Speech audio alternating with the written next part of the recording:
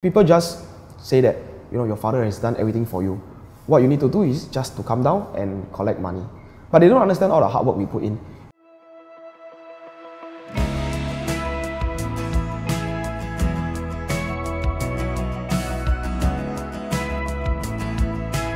Hello everybody, we are currently the third generation running the business in Nam Kee Chicken Rice. I'm the eldest brother, my name is Lincoln. I'm the youngest, Ken. My name is Dave.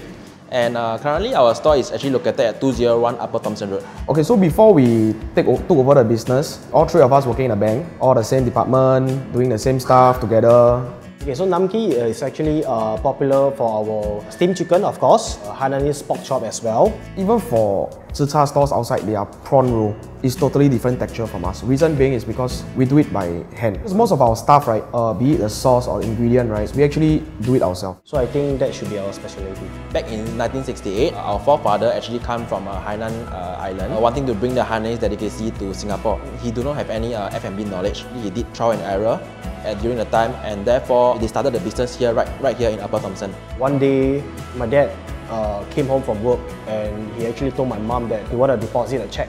So that's when we realized that we want to let go of the business to someone else. Then we thought, since he wanted to retire, right, we want to try it out. We feel that being accomplished, the fulfillment, it's much more than just earning money in the bank. We want to have ownership of something that belongs to us. From my eldest brother, he's actually more into the technology, social media, so he's the one that does the marketing. My younger brother is very good in finance. He will keep track of the finance and making sure we are on the right track.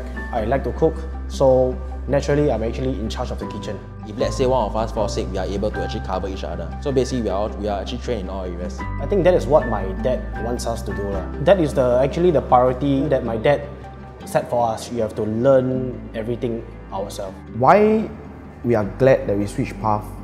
We make our parents proud. My parents are always saying like, I'm very proud of you. It requires so much time, hard work and effort, but you guys still persevere. We grew mature in terms of maybe how we view things in life. You see your own business running smoothly, it goes well.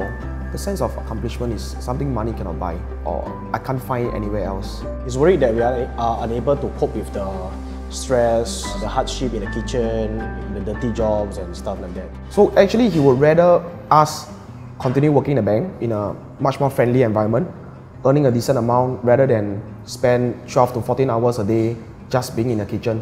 One of the biggest challenges we face, right, is actually my father, which is a second generation owner. Second generation owner, they want to do things the old-fashioned way, but we felt that it's not sustainable, and if we want to prosper and expand the business, we cannot do it the old way. We need to have innovations. We need to implement SOPs, implement delivery systems and stuff like that. So we end up having debates, and family relations starts to be affected. I will not say it's an argument, but it's just heated debate where he has his point of view, I got my point of view, I got my direction that I want to work into, but at the same time my father don't think that it's feasible. People just say that your father has done everything for you. What you need to do is just to come down and collect money. But they don't understand all the hard work we put in. They don't understand the number of hours we put in to actually convince our father that we are able to do it. We need to put in extra hard work, to learn everything as soon as possible at the shortest time. Because the thing is, we have never been in a kitchen in our whole life before, firstly. Secondly, my father has very high expectation for his work, for his food. One more thing is, to my parents, we are still kids. It's not like micromanage, it's like protecting us. Like don't want us to encounter failure, give us a easier route, more comfortable route, because he didn't expect that we could firstly learn so fast. Secondly, we uphold the standard of the food. I would say after the takeover, my father started seeing increasing customers, everything is done without him asking. Instead of questioning us in the past, I think right now it's more of like, oh sure, let's do it. Ever since taking over this business, right, our relationship has been even more close. Although last time we used to, go to work together, but now we have a lot more on the communication. The first day when we took over the business, right, in terms of tech, I got no one to ask. I cannot consult them because they don't know how to do it. I think it's very difficult because I don't really know what I need to know. So I end up calling every agencies to check if what we do is under compliance, or did we do anything wrong. If let's say every district in Singapore has a Nam Kee, right, that will be one of our biggest goal that we are able to achieve. And if possible, internationally? The road is going to be tough, very tough.